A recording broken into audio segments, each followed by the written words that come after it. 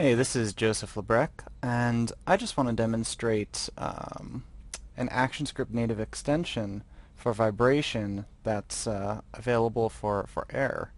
And this will also work on iOS as well. I've written a little app here that basically you click anywhere on the stage and it'll vibrate. And you can see here that it also brings out the what's basically the time from get timer in ActionScript, so that we can see it's just basically a little log of when a vibration has occurred.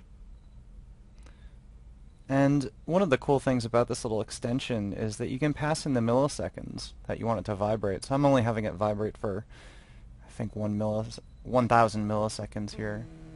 So 1 full second. But yeah, it's pretty cool that you can actually extend Air in this way through ActionScript native extensions, and tap into these things, these functionalities on the device that otherwise you really wouldn't be able to.